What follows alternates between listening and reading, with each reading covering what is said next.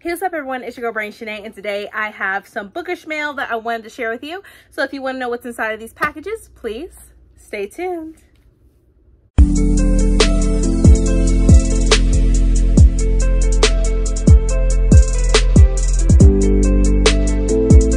Alright y'all, before I even get started, I like to say sorry, I just put my hair in a bun and everything. I took my braids out and everything, got my hair washed and all that, so it's in its natural phase right now.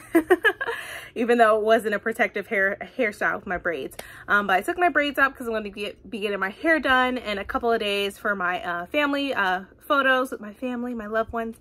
So yeah, so sorry about that if y'all don't like it, but then again, sorry, I ain't sorry. But anyways, okay, so the first package I want to open is this box right here. This is from Amazon. I think I ordered something from them. I don't really remember. I need to I don't keep track of my orders, and I think that is a huge problem. But anywho, let me go ahead and open this first package for you as soon as I can find my box cutter. Okay, found it. So here we go. So I'm gonna open this one first. And see what's inside it. Like I said, I'm terrible at keeping track of what I order. I need to do a better job. Maybe that'll be something that I put in my journal, because I'm gonna start journaling and stuff like that. So maybe that'll be something, a page or so for orders. So let's see. Okay, so I ordered some little sticky things right here for my when I annotate books. So I have that. I think it has like 3 things worth in there. So I got some of those. And then I got this book, which came out this month, and I cannot wait to read it, but don't know when I'm going to read it. But I do plan on reading it because I love this author, and this is her first romance book, contemporary book, and that is Instant Karma by Marissa Meyer. Look at the cover. It is beautiful. It's gorgeous. It's blue. First off, blue is my favorite color, and I just think this is so cute, and I'm really proud of Marissa Meyer going out of her comfort zone and doing this book. So when you take the cover off, it's blue, of course, with silver foiling right there. Instant Karma, which I think it sounds amazing. So let me go ahead and read the synopsis for you, so we can all find out what it's about.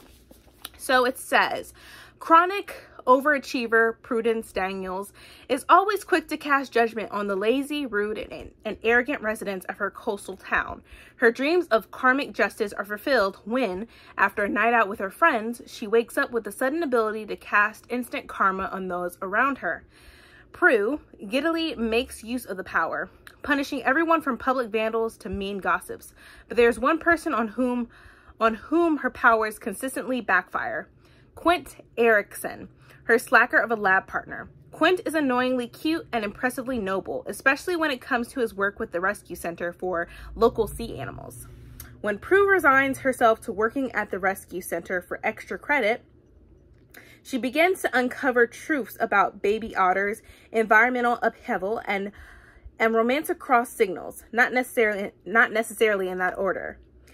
Her newfound karmic insights reveal how thin the line is between virtue and vanity, generosity and greed, love and hate, and fate. So this sounds pretty good. Now I will say this, the print is really small, so I'm like, oh my God, Marissa Meyer.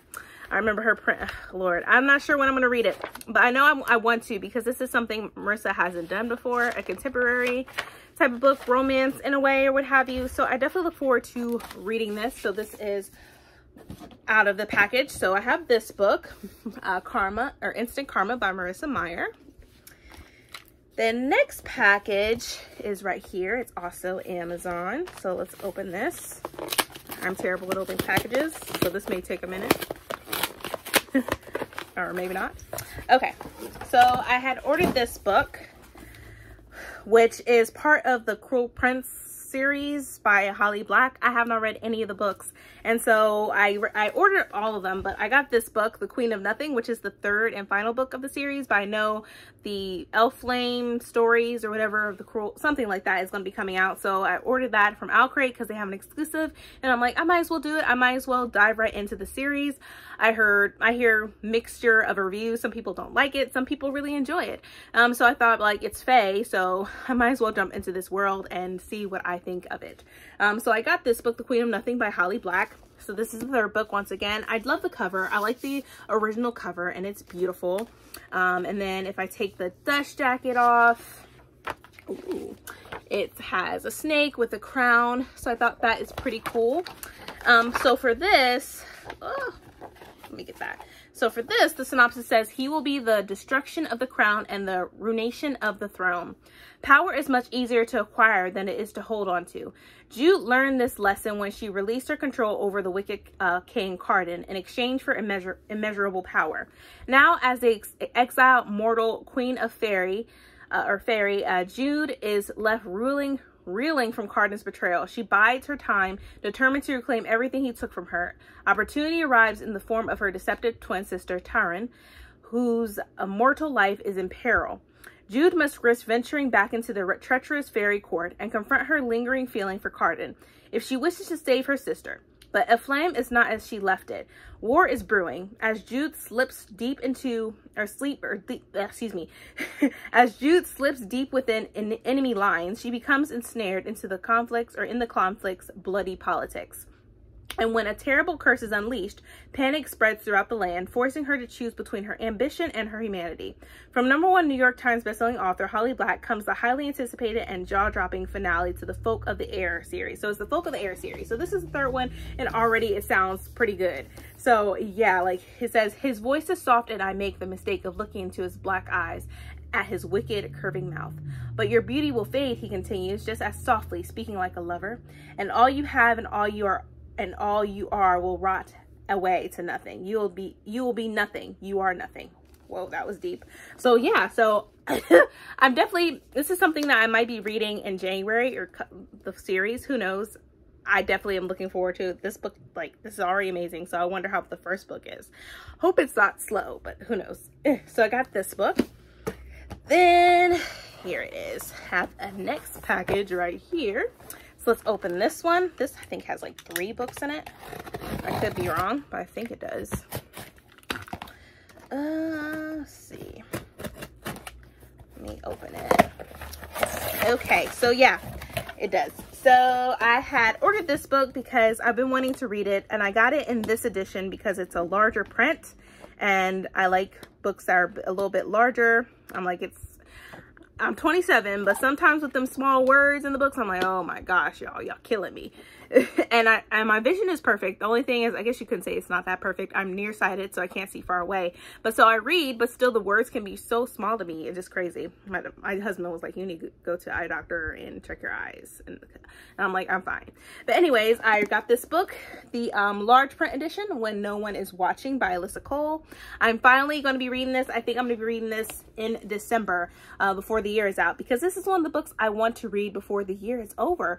So I definitely want to pick this up, but I wanted to get the large print edition. So this is what the large print edition looks like, and the words are bigger, so yay.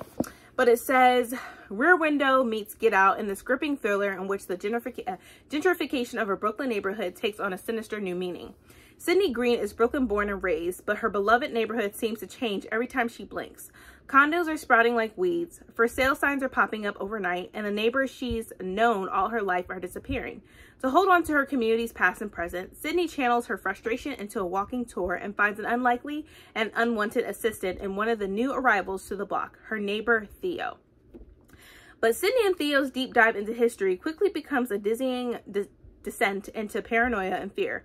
Their neighbors may not have moved to the suburbs after all, and the push to revitalize the community may be more deadly than advertised. When does coincidence become conspiracy? Where do people go when gentrification pushes them out? Can Sydney and Theo trust each other or themselves long enough to find out before they, too, disappear? So, yes, I love this so much. It says, Alyssa Cole is an award-winning New York Times notable author of historical, contemporary, and sci-fi romance. So, yeah, I think this is something right up my alley.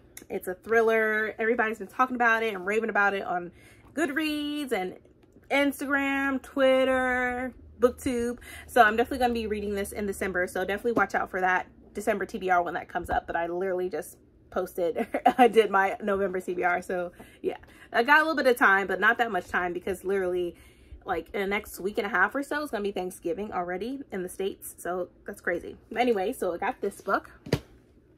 So here are the other two books that go with Queen of Nothing. So we got The Cruel Prince by Holly Black, and we got The Wicked King by Holly Black. So I have all three now. And the covers are beautiful. I do like the original covers. I know a lot of people have the Barnes & Noble's editions, the exclusive editions, but I decided to go with these. So for the first book, I'm going to read the synopsis for this one. It says, guard your mortal heart. Jude was 7 when her parents were murdered, and she and her sisters were stolen away to live in the treacherous high court of Fairy. 10 years later, Jude wants nothing more than to belong there, despite her mortality. But many of the Fae despise humans, especially Prince Cardan, the youngest and wickedest son of the High King. To win a place at the court, she must defy him and face the consequences. As Jude becomes more deeply embroiled in palace intrigues and deceptions, she discovers her own capacity for trickery and bloodshed. But as betrayal threatens to drown the courts of Fairy in violence, Jude will need to risk her life in a dangerous alliance to save her sisters and Fairy itself. It says, from New York Times bestselling author Holly Black comes the first book in a stunning new trilogy filled with twists and enchantment as one girl learns the meaning of true power when she finds herself caught in a web of royal fairy intrigue. Oh, this sounds really good. And so when I take the Just Jacket off, ooh, I like a lot. This is cool. I like this. So yeah, so this is the first book of the trilogy. So here is this, The Cruel Prince. The next one is The Wicked King. Love the cover. And this one says, you must be strong enough to strike and strike and strike again without tiring. The first lesson is to make yourself that strong. Jude has bound the Wicked King, Cardan, to her and made herself the power behind the throne. Navigating the constantly shifting political alliances of Fairy would be difficult enough if Cardan were biddable. But he does everything in his power to humiliate and undermine her, even as his fascination with her remains undiminished. When it becomes all too clear that someone close to Jude means to betray her, threatening her life and the lives of everyone she loves, Jude must uncover the traitor and fight her own complicated feelings for Cardan to maintain control as a mortal in a fairy world. From author Holly Black comes an enchanting and bloodthirsty sequel to the New York Times bestselling novel, The Cruel Prince. So, yes. I don't know why I'm just not reading the series, but I plan on doing so in the year of 2021. So we have this, the Folk of the Air series. So we have that, and I plan on reading that. So pretty much binge reading this series.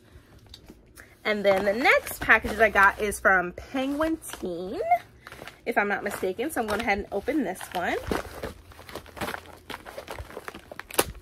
If I can. I just did an epic failure to open this package. So I'm going to use my box cutter, even though this is not a box. All right. Ooh, okay. So I am a Penguin Teen influencer, and they asked if I wanted a paperback copy of this because I have not read the books yet, but I wanted to do so. And that is War Girls by Chachi Ambushi. I can't pronounce the name. I'm so sorry if I ruined it and slaughtered it.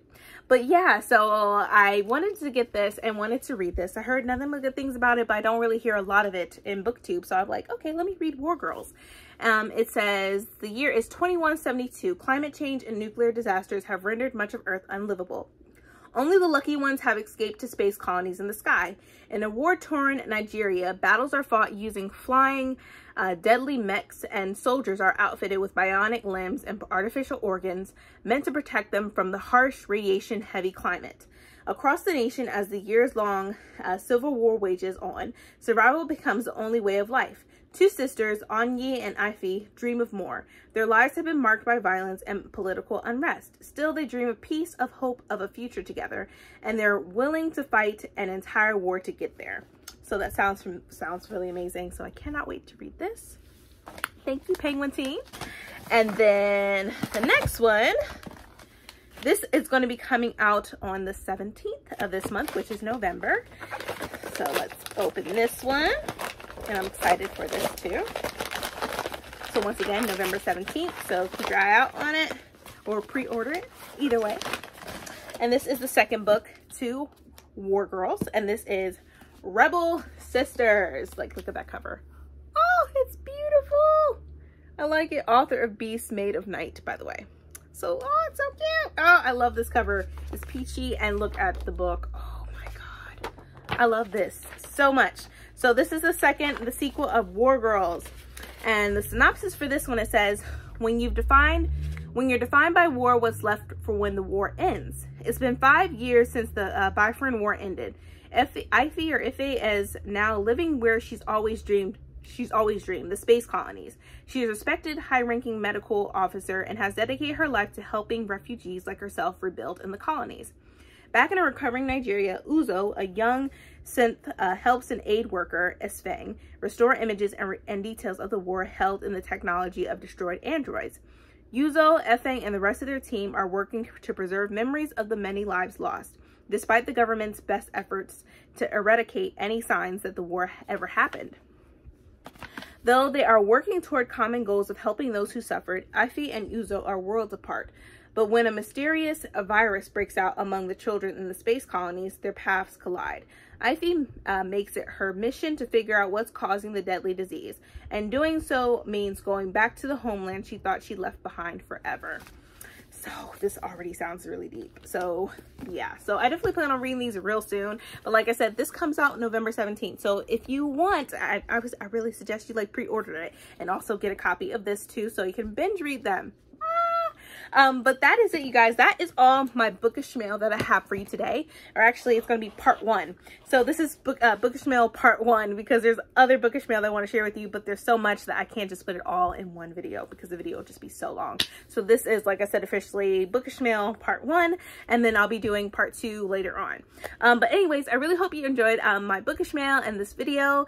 If you did, please give me a thumbs up. Also hit that subscribe button and that bell to be notified when I upload more videos in the future. But thank you guys so much for watching. Stay healthy and stay safe. See ya.